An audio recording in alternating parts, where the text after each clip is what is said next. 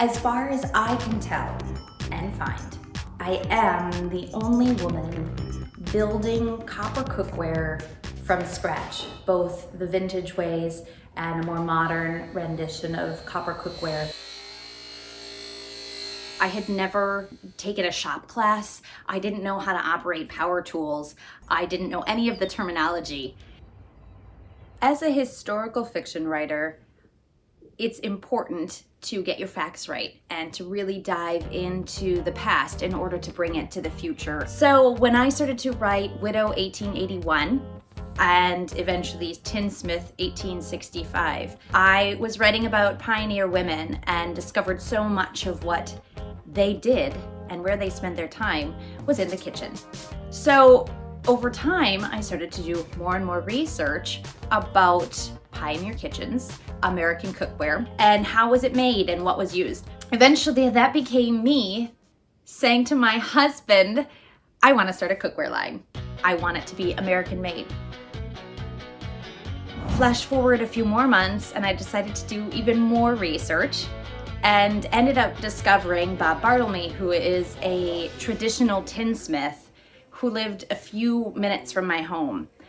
He was generous enough to take me under his wing, and I ended up going there multiple times a week, and I still do, even though it's been over 4 years now, and learning from him.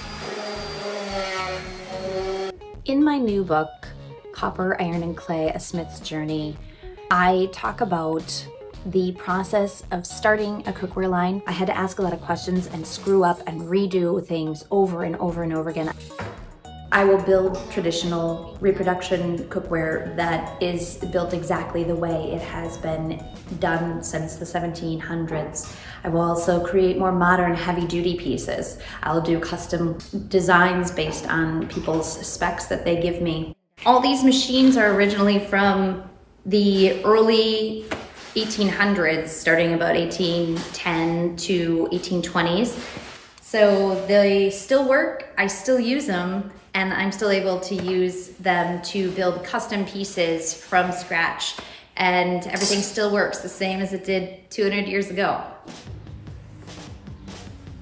There's a lot of pieces that go into the elongation and the heat treatment, and that's all poured and done and ground out on the West Coast and then shipped back here to Wisconsin.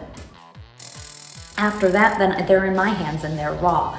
I have to prepare them. Once I get a piece of copper cookware over the tinning fire, then we can apply that very necessary interior lining of tin, which will make the cookware food safe.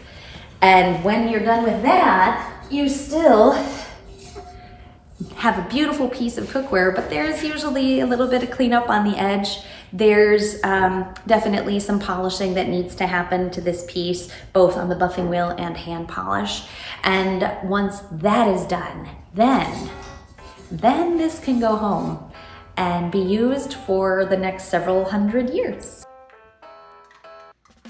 The reason many chefs especially are gravitating towards it still after all this time is because of the precision you get when you're cooking with it. Tin line copper cookware is 25 times more conductive than stainless steel. So for a fraction of the heat, you're getting the same, if not better results. So it is not only energy efficient, but it allows for extreme precision when you're cooking. It all comes down to using the right tools for the meal that you're preparing in order to offer nourishment that is correctly and beautifully and well prepared. So there's investments, there's fearlessness, and there's asking a lot of questions. And eventually, over time, over mistakes, over trial and error, you can eventually start calling yourself a coppersmith.